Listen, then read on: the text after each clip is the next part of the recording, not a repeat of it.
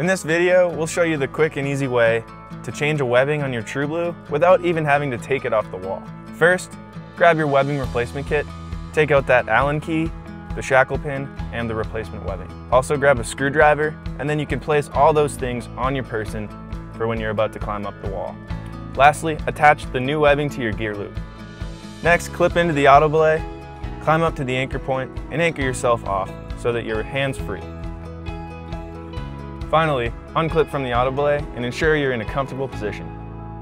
Grab the screwdriver out of your chalk bag and carefully remove the nozzle clip, like this.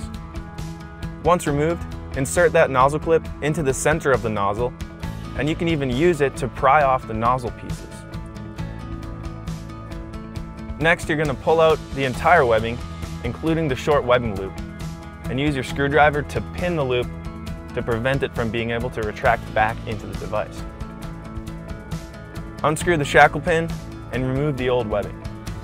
It's important to use a new shackle pin, which comes in your webbing replacement kit. Fit the loop of the new webbing in the shackle and make sure the shackle loop is fitted to the webbing loop. Attach the new pin and use your Allen key to hand tighten. For detailed instructions on tightening, refer to your operator manual. When you've finished tightening, you want to make sure you can see at least one thread of the pin from the outside of the shackle.